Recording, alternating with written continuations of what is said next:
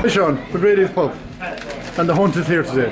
That's right, this is the third, I think this is the fourth annual hunt from O Grady's. So it sets out from here, yeah? It sets out from here, it goes out around Collins Wood and out around the old cattle mark down that country and back in again at about 4:30, 5 o'clock.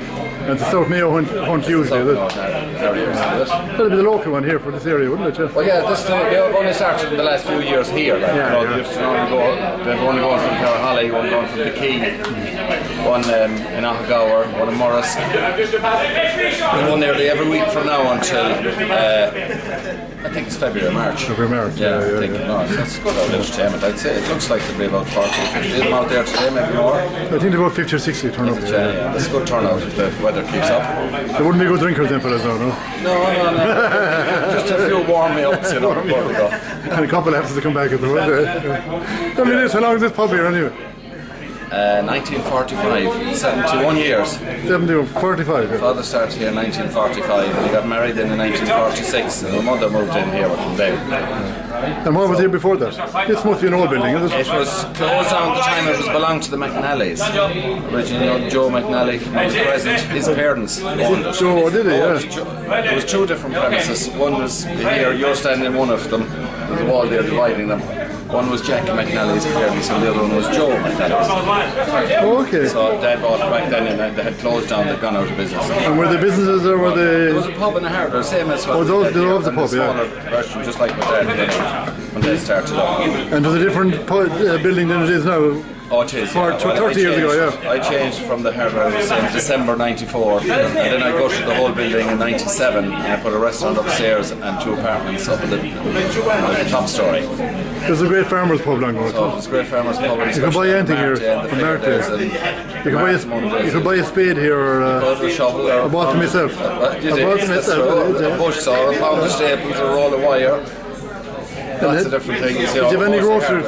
So mainly hardware. My father dealt with that side of it, the farming implements, and my mother used to deal with the souvenirs and the delf.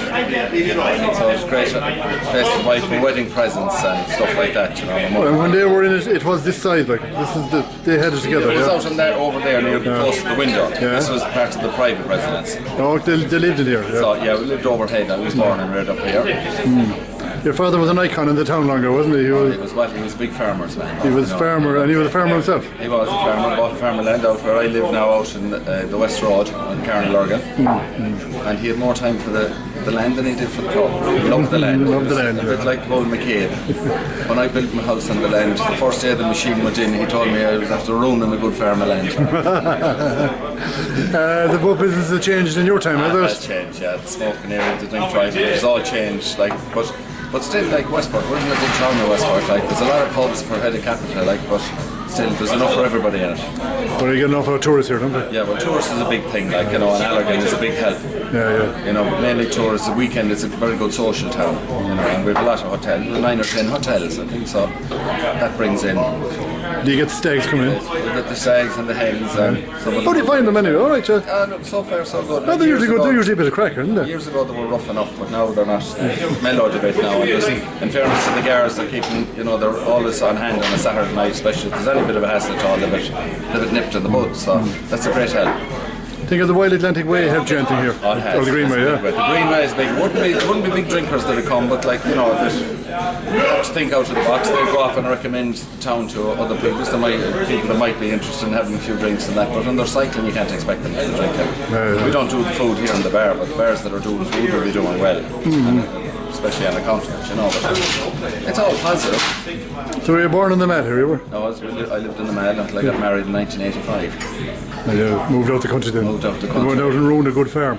Ruined a good farm of land, as my father said. But I love it, it's just outside the town, it's only a mile and a half, like, you know, so I'm not too far out. Well, this hunt is a great spectacle here with the autumn leaves and the horses and the dogs and the whole lot. All the different colours of the leaves and the mall, it's fantastic.